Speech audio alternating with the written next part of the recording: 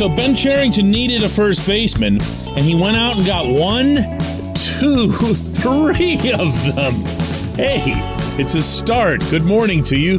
Good Monday morning. I'm Dejan Kovacevic of DK Pittsburgh Sports. This is Daily Shot of Pirates. It comes your way bright and early every weekday. If you're into football and or hockey, I also offer daily shots of Steelers and Penguins, where you found this.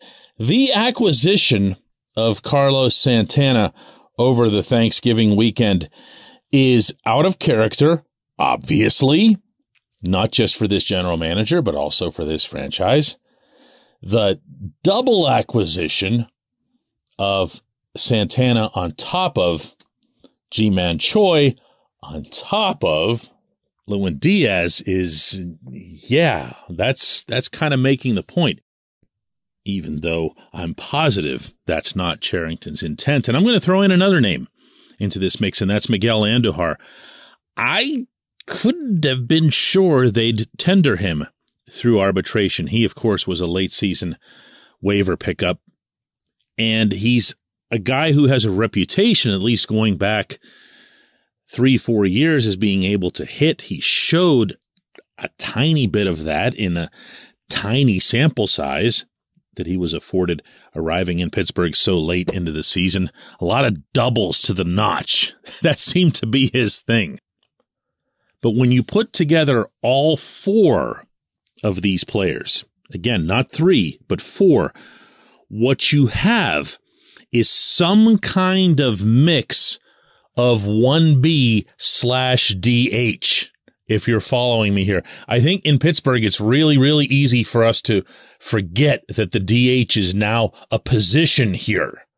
So when we look at the diamond, I'm guilty of this myself all the time, actually. Look at the diamond and say, oh, all they need is this position and this position. I forget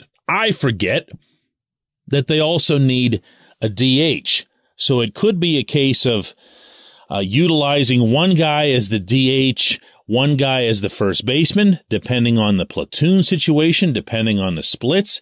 It might be a case where Andujar would be the DH more often than not.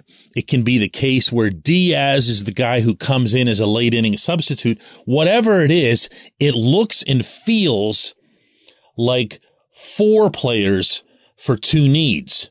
And I'm going to say this again, because I'm the guy who's also been here telling you that they're going to punt on the 2023 season, that this is a good start. That is exactly what it is. It's a good start.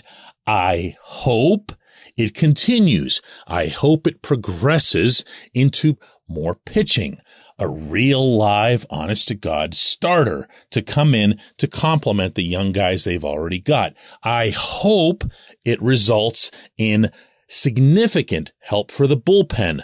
I really, really hope that one happens.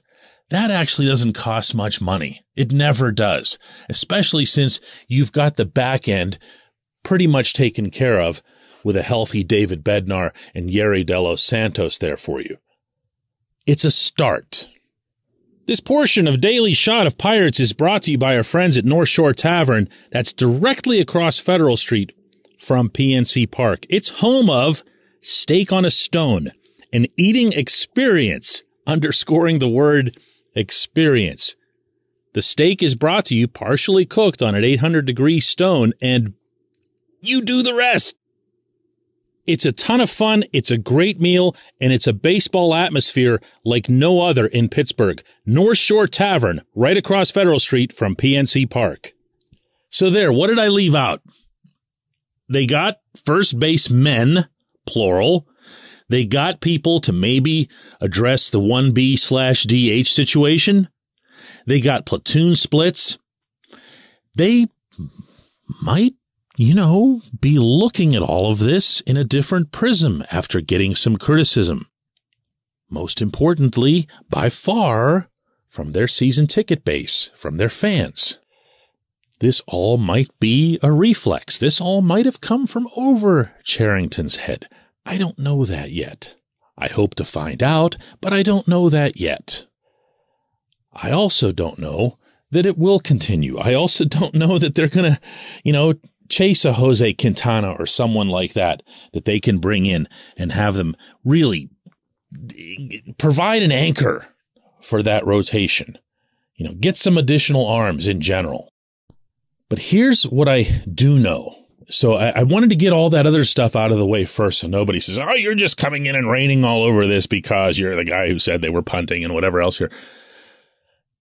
My concern with these acquisitions is that they don't appear to line up with where baseball's headed. Listen, nobody barked louder than I did about utilizing an archaic stat like batting average all through, for years now. Anytime I'd hear somebody say, he's only hitting 200 or he's only hitting 210 or 220, it always comes down to OPS. Everything does. I believe that anyway. That's on base plus slugging percentage because it incorporates the number of times you reach base, and a single is the same as a walk. It also incorporates the number of total bases that you get because a home run, a triple, and a double aren't the same as a single. So it's a much, much, much, much, much better stat. However, when you get into the post-shift era of baseball, you're going to need to see, I believe, a little bit more weighting applied to the plain old hitting, because I think you're going to see teams not right away because of roster makeup, because of culture and everything else that's developed, especially in the launch angle era over the past few years. You're going to see teams kind of get back toward more straight up old school contact hitting. And I've been saying here for months as well that I'd really like to see the Pirates take more of a pioneering step in being the first team that goes somewhat in that direction, as opposed to just saying, hey, everybody, we just caught up with the launch angle era. Here we are. And there's nobody in the room, right? That's kind of the concern here. I look at Santana's 202 batting average, and it doesn't concern me much in the 2022 context because he also topped 300 in on base. He also hit for power with the 19 home runs. So he had himself a decent slugging and a decent OPS. But is that really where everything's going now? And how long will it take? Because the truth is, Choi's line is kind of similar. And so is Diaz's, and so is Andujar's. And while you might say, well, listen, we really just want to focus on power at the first base / DH positions, it's still 2 spots out of 9 in your order, and you need to have them being productive within the perspective of where the game is at that point. That's really the only thing I've got here. That's the only, it's not even negative as much as it is pensive. We'll see how it works out. I'd still like to see, I'd like to see more Ji-Hwan Bae than I would G-Man Choi. Let's put it that way. Did that work? All right, when we come back, J1Q.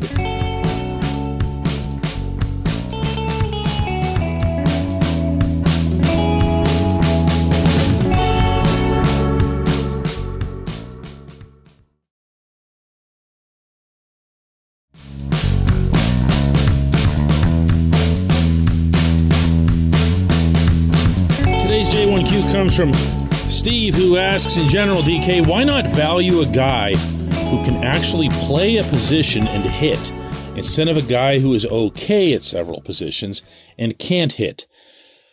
Steve, you have hit on a question that does not ever get a satisfactory answer from the Pirates, specifically from Derek Shelton. He values versatility because he and Don Kelly believe in moving players around and having the flexibility to make out the lineups the way they want, to account for rest factors and so forth. And all of that can sound good. They can make a very compelling argument. And by the way, Charrington is 1,000% on the same page with them on this. All 3 of them can make that argument. And by the end of it, you'll go, oh, yeah, that's right. That makes perfect sense. Except for one thing. The Pirates probably only have, 4 or 5 guys that you'd be worried about managing in this way? Meaning, for example, Brian Reynolds. I'd be concerned about workload when it comes to Reynolds. Yeah, he's still young and everything, and he never says no. He never takes a day off. He doesn't complain about paying this or paying that. So you have to forcibly give him days of rest. And I know that makes fans unhappy when that happens because, it's all just like a video game and they're never supposed to get tired. That's not how it works. But when you have an overall roster like this, and you're giving, let me pick a couple names out of the hat here. You're giving Rodolfo Castro a day of rest. I'm sorry, no. When you're valuing that Castro can bounce from this position to that position because you can rest guys, because you can move guys into different looks for different lineups, no. Some things about baseball won't change. And really, for the most part, over the past 150 years, haven't.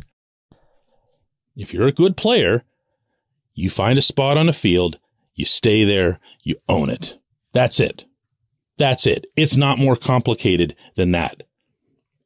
It was the truth for Honus Wagner. It's the truth for Reynolds, okay? You find a spot, you stick. You don't see very good players, never mind great players. You don't even see very good players bounce around from position to position. So in my opinion, the Pirates grossly overvalue this.